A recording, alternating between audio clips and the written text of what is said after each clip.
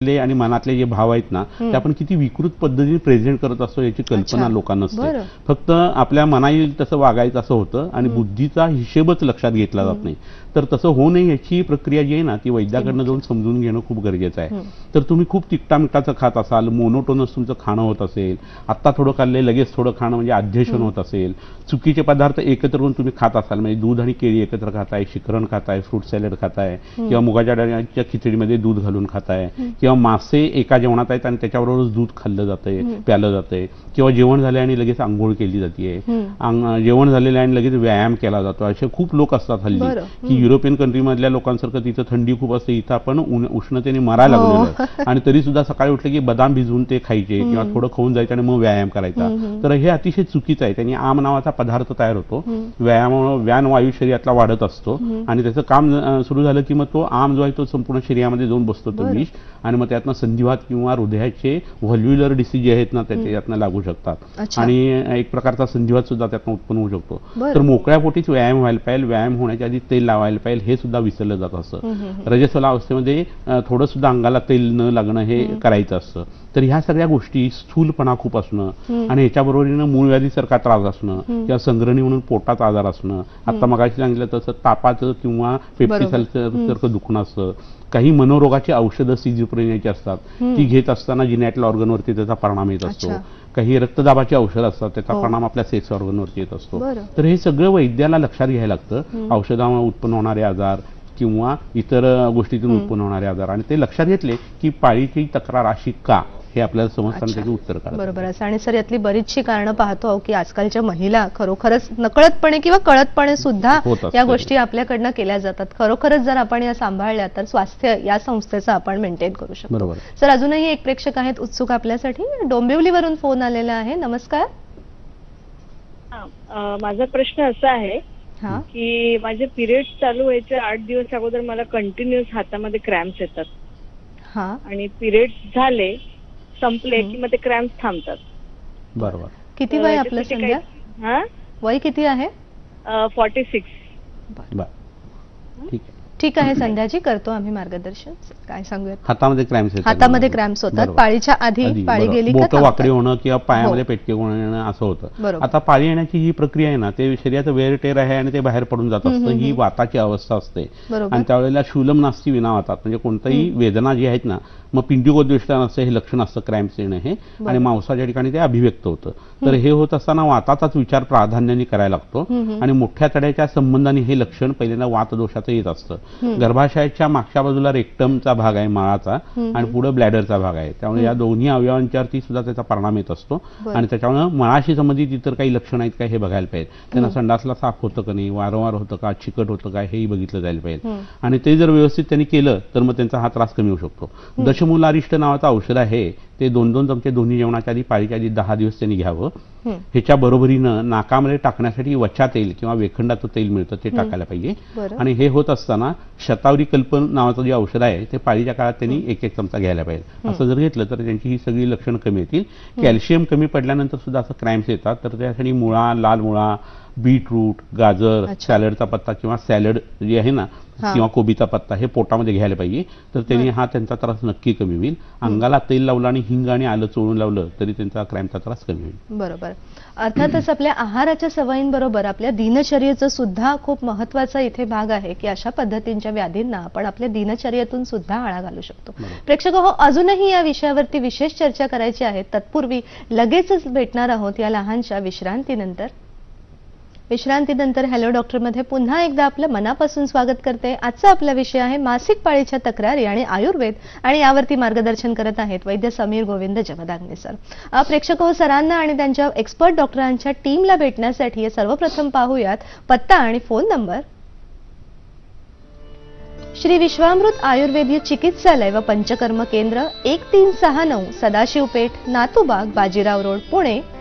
दूरध्वनी क्रमांक 07774 918 193, 07774 929 114, 09595 810 727, 08087 347 921, तसंच 08087 732-333 या व्यतिरिक्त 020 हा कोड नंबर आहे आणि लँडलाईन नंबर 244-30259. तसंच आयुर्वेदाच्या खजिन्यातून पाहूयात अजूनही काही विशेष टिप खास आपल्या सर्वांसाठी. हृदयावरती बला तेलात बुडवून कापडाची घडी दररोज अर्धा तास ठेवल्यास छातीत धडधडणं, घाबरल्यासारखं वाटणं, हृदयाचा आकार वाढणं इत्यादी हृदयाच्या अनेक विकारांमध्ये अप्रतिम फायदा होतो. हा प्रयोग सतत 90 दिवस करावा. सोनामुखीचे चूर्ण कोठा साफ होईल इतक्या प्रमाणात ताकाबरोबर घेतल्यास शरीरातील मेद चढून रक्त देखील शुद्ध होते. हा प्रयोग सतत 42 दिवस करावा.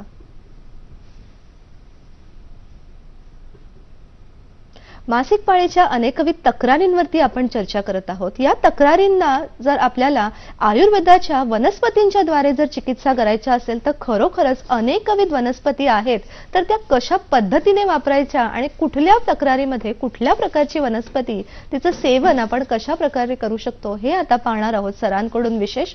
तर पाहूयात आयुर्वेदीय काही आर्द्र वनस्पती. ही वनस्पती आता सगळ्यांना समोर दिसत असेल. ही दुर्वा आहे, तुम्हाला सगळ्यांना माहिती आहे. गणपतीला आपण ज्या वेगवेगळ्या पत्री वाहतो त्या, आणि दुर्वांचं काम हे मूलाधार चक्रावरती होतं आणि गणपती आपल्या मूलाधार चक्रामध्ये तो मूलाधार स्थितोची नित्यम या पद्धतीने असतं. त्यामुळे मूलाधार चक्राच्या अखत्यारीत येणारे समोरचे जे सेक्स ऑर्गन्स किंवा जिनॅटल ऑर्गन्स आहेत ते आणि एक्सक्रिटरी सिस्टीम याच्यावरती या पत्रींचा खूप चांगला उपयोग होतो. त्याच्यात काही उष्ण वनस्पती आहेत आणि काही शीत वनस्पती आहेत. उष्ण प्रकृतीच्या माणसांना शीत वनस्पती वापरायच्या, शीत प्रकृतीच्या माणसांना उष्ण वनस्पती वापरायच्या.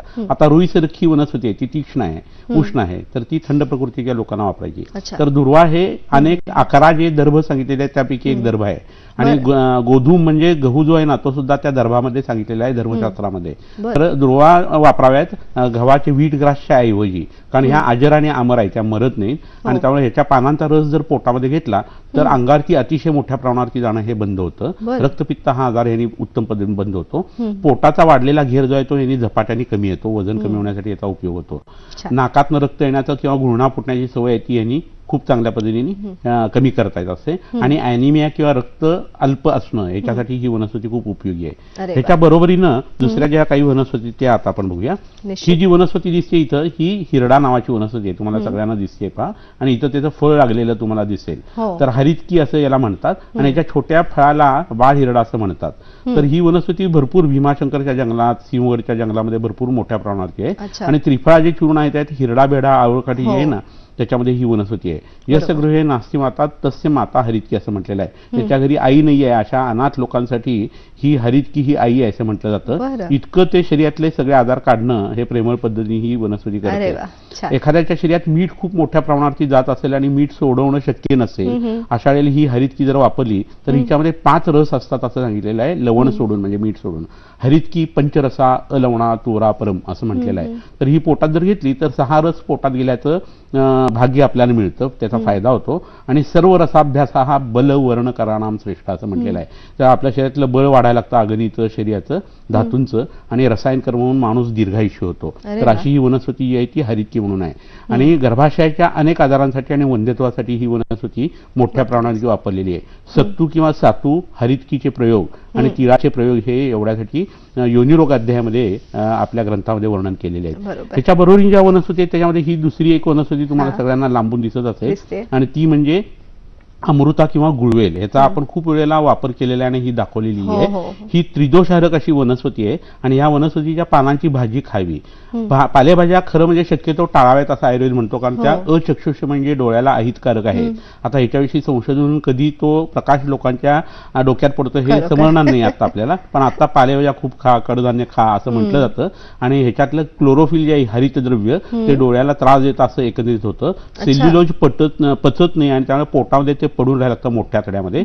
आणि मोठ्या तळ्यामध्ये कोणताही दोष वाढला आणि मळ साफ होईना झाला, मूत्र साफ होईना झालं आणि गॅसेस जर बाहेर पडना झालं तर शक्रुधा पिंडिको द्वेष्ट प्रतिष्ठाय शिरोरोजा अशी जशी संप्राप्ती आहे तशी दृष्टीचा वध अशी एक संप्राप्ती सांगितलेली आहे. आणि त्याचं कार्यकारण भाव जो आहे तो आयुर्वेद पद्धतीने पूर्व होतो. तरी सुद्धा जर पालेभाज्या खायला झाल्या तर गुळवेलीची पालेभाजी, काकमाचीची पालेभाजी, पुननवेची पालेभाजी, तांदळीची पालेभाजी ही खावी आणि इतर जे आहेत त्या शक्यतो टाळायला पाहिजेत. तर ही मधुमेहाच्या लोकांना आणि स्त्रियांना आता आपण मासिक पाळीचा जो विचार करतोय त्यासाठी ही भाजी अप्रतिम उपयोगी पडते. आणि ही वेळ लावली की ती लवकर मरत नाही, थोड्याशा पाण्यात सुद्धा जगत असते. तर हिचा वापर तुम्ही करा. आणि हिची गमतीचा भाग म्हणजे ही वनस्पती नेहमी सेवन करणाऱ्या माणूस हा म्हातारा लवकर होत नाही, एजिंग होत नाही. तर तरुण राहण्यासाठी आवळा, शतावरी, हरितकी आणि ही गुळवेल ही अप्रतिम उपयोगी पडते. आता दुसरी एक महत्वाची वनस्पती आहे ती तुम्हाला दाखवतो, आणि ती बृहती नावाची ही वनस्पती आहे. आता ही बृहती नावाची वनस्पती जी आहे ती लघुपंचमूळ जे सांगितलेलं आहे, शालपर्णी, पृथ्वीपर्णी, गोक्षूर, कंटकारी आणि बृहती अशा ज्या वनस्पती आहेत त्यातली ही बृहती आहे. आणि हिच्या पानावरती काटे असलेली एक काळी बृहती सुद्धा मिळते, ही पांढरी बृहती आहे आणि सिंहगडवरून आपण आणलेली आहे. तर हे खोकल्यासाठी अतिशय उत्कृष्ट औषध आहे. वात आणि कफ शरीरात वाढलेला असताना किंवा पाळीमध्ये ज्यावेळेला गाठी पडतात ना त्याला लघुपंचमूळ हे वापरायचं असतं. श्लेष्म वाताभ्याम ग्रंथी संनिभम असं म्हटलेलं आहे. श्लेष्म म्हणजे कफ आणि वात जो आहे तो दोष, म्हणजे कफ आणि वात एकत्र आले की शरीरात गाठी तयार होतात. मग त्या बिनाईन असतील किंवा मॅलिग्नंट असतील, कोणत्या तरी गोष्टीतल्या भावपदार्थातल्या असतील किंवा एखाद्या अवयवातल्या असतील, तर त्यासाठी ही वनस्पती जी आहे ती मुळाच्या स्वरूपात वापरायची. ह्याचं मूळ जे आहे ते उपयोगी पडतं. आणि अशी दुसरी रिंगणी नावाची वनस्पती आहे ती सुद्धा आपल्याला वापरता येते. लहान मुलांचं रिंगण जे असायचं ना, लहानपणी खेळायची मुलं, तर छोटं दोन्ही बाजूला 2 गोळे असायचे आणि मध्ये एक दांडा असायचा आणि ते घुरगळत गेलं की त्याच्या मागे तो छोटा बाळकृष्ण धावायचा. तर ते तोंडामध्ये घालून ज्यावेळेला ते चावायला लागतं ते रिंगणं, त्यावेळेला त्या मुलांना दात येतात आणि कडूरस त्याच्या पोटात जातो. असं रिंगणं असायचं. आता रिंगणं जे असतं ते प्लास्टिकचं असतं आणि त्याचा आतला जो गाभा आहे तोच विसरून गेलेले आहेत लोक, असं झालेलं आहे. आता दुसरी एक वनस्पती इथं दाखवतो, आणि ती वनस्पती म्हणजे हे बदर किंवा बोर. तर बऱ्याच स्त्रियांना एंडोमेट्रोसिसचा त्रास असतो आणि त्याचा परिणाम म्हणून बीजग्रंथींची विकृती येते, गर्भाशयाच्या आतल्या अस्तराची विकृती येते किंवा फेलोपियन ट्यूबमध्ये हा त्रास होत असतो. आणि त्यावेळेला बोराची पानं जी आहेत ती आणि बेलफळाच्या आतला जो गर असतो त्या ज्या बिया असतात त्या घेऊन कुठून एकत्र पोटावरती ओटी पोटावरती लेप करायचा किंवा त्याचा पत्रपोटली स्वेद करायचा. तर आतले ॲडिजन्स वगैरे कमी यायला लागतात. आणि गर्भाशयाचा टीबी झालेला जर असेल तर त्यातली ॲडिजन जर कमी व्हायला लागली तर गर्भाशयाचं आरोग्य सुधारण्याची शक्यता असते. हे बोलतो एवढं सोपं नसतं, 3-3 वर्ष याला मागं लागायला लागतं. आणि त्यावेळेला जर योनिमार्गामध्ये एरंडेल तेलाचा पिशू जर ठेवला तर मग त्याचं शोधन कर्म जे आहे ते उत्तम पद्धतीने व्हायला लागतं. अधोभाग म्हणजे कमरेतले आजार घालवण्यासाठी अतिशय उत्कृष्ट आणि वस्ताद औषध म्हणजे कोण आहे तर एरंडेल तेल आहे. एरंड तैलम मधुरुष्णम सूक्ष्मम कषायनुरसम स्रोतो विशोधनम च असं म्हटलेलं आहे. तर त्याचा पूर्ण अनुभव येतो आणि 3 वर्षांनी अशा बऱ्याच स्त्रियांना मुलं होतात असा आमचा अनुभव आहे. म्हणजे ज्या अतिशय त्याज्य आणि अवघड, म्हणजे जे पेशंट आल्यानंतर डॉक्टरला आणि वैद्याला आता नको हा पेशंट असं जे कंटाळलेले वैद्य असतात आणि कंटाळलेले रुग्ण असतात त्याच्यासाठी ही बोर वनस्पती अत्यंत उत्कृष्ट आहे, म्हणून तुम्हाला ही सांगितली. आता दुसरा एक वनस्पतीचा भाग आहे तो म्हणजे अशोक नावाची ही वनस्पती आहे. अशोकाचे 2 प्रकार असतात. सरळ सोट वाढणारा जो अशोक आहे बॉम्बे प्रेसिडेन्सीचा जुन्या काळातला तो खोटा अशोक आहे, त्याच्या मागे लागायचं नाही. हा सीतेचा अशोक आहे. म्हणजे सीतेचं जे अशोक होतं ना ते ह्या वनस्पतीचं होतं आणि ह्याला लाल रंगाची अशी फुलं येतात आणि छोट्या तपकिरी शेंगा येत असतात. तर हा खरा अशोक आहे. अशोक म्हणजे काय, शोक नष्ट करणारी अशी वनस्पती आहे. तर स्त्रियांचा असा एकही गर्भाशयाशी संबंधित आजार नाही की जो या वनस्पतीने जात नाही. आणि त्यामुळं मासिक रजस्रावाच्या संबंधित काही प्रॉब्लेम असतील तर या वनस्पतीच्या सालीचा दुधात तयार केलेला काढा 2 वेळेला घ्यायचा किंवा अशोकारिष्ट घ्यायचं किंवा ओल्या वनस्पतीच्या पानांचा रस पोटामध्ये घ्यायचा. तर त्यांच्या सगळ्या तक्रारी छान पद्धतीने कमी येतात. अशी दुसरी कुमारी म्हणजे कोरफड नावाची वनस्पती आहे. कोरफड आणि अशोक या 2 वनस्पती जर तुम्ही तुमच्या परड्यामध्ये, टेरेसमध्ये, सोसायटीमध्ये किंवा घरामध्ये कुंड्यामध्ये जर लावल्या ना तर तुमच्या मुलींचं आणि आई बहिणींचं आरोग्य जे आहे ना ते उत्तम पद्धतीने टिकवता येतं. थोडासा प्रयत्न करून जवळच्या वैद्या, महाराष्ट्रामध्ये इतके छान छान आणि मोठ्या मोठ्या परंपरेचे वैद्य आहेत की त्यांचा तुम्ही वापर करून घ्यायला पाहिजे, म्हणजे तुमचं आरोग्य घरच्या घरी सुधारू शकतं. आता ही आणखीन एक वनस्पती आहे ती म्हणजे शतावरी नावाची वनस्पती आहे. ह्या खाली मुळ्या तुम्हाला दिसतील. ही वनस्पती मी बऱ्याच वेळा दाखवलेली आहे. तर ह्याचा आकार जर बघितला वर्ण एरियल रूटने आणि हे जर वरचं तोडलं तर मग स्तन्याशयासारखा ह्याचा आकार असतो आणि स्तन्याशयात जशा दुधाच्या वाहिन्या आहेत तशा या वाहिन्या दिसतात. पुरुषोम लोकसंहिता जे निसर्गामध्ये आहे तेच आपल्या शरीरामध्ये आहे, ह्याचं हे उत्तम उदाहरण आहे. आणि त्यामुळे ही वनस्पती स्तन्यजनन म्हणजे दूध उत्पन्न करणारी आहे. त्यामुळे शतावरी कल्प हा दूध उत्पन्न होण्यासाठी प्रसूत स्त्रीला खूप दिला जातो. पण ह्याचा अर्थ ते लेबल लावलं म्हणजे पुरुषांनी वापरायचं नाही असं नाही. या वनस्पतीचं शुक्रवर्धनाचं काम खूप चांगलं होतं आणि शरीरातला शुक्रक्षय भरून निघतो. स्पर्म काउंट वाढणं आणि त्याची मोटिलिटी वाढणं असं पुरुषांच्यात याचा फायदा होतो. या वनस्पतीच्या पानांचं जर भाजी करून खाल्ली ना तर ग्लॉकोमा नावाचा आजार जर एखाद्या स्त्रीला असेल आणि पाळीच्या तक्रारी असतील तर तिला खूप उपयोगी पडतं. आम्ल पित्तासाठी सुद्धा या वनस्पतीचं जे मूळ आहे ते उपयोगी पडतं.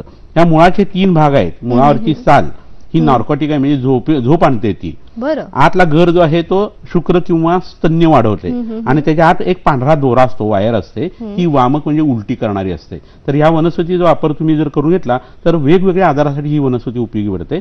एस्पेशली ज्यांना मूड स्विंग येतात, पोट दुखतं, अंगारती खूप जातं, पाळी नको यायला असं वाटतं, आम्लपित्ताचा त्रास होतो, अशा स्त्रियांनी ही वनस्पती वापरायला पाहिजे. खरोखरच सर, खूप आभार या सगळ्या वनस्पतींसाठी. आणि अशी नुसती कल्पना जरी आपण केली की आपल्या घराच्या आजूबाजूला इतर शोच्या वनस्पती लावण्यापेक्षा जर या आयुर्वेदिक वनस्पती आपण लावल्या तर खरोखरच सगळा आसमंत हा स्वास्थ्यपूर्ण होऊ शकेल.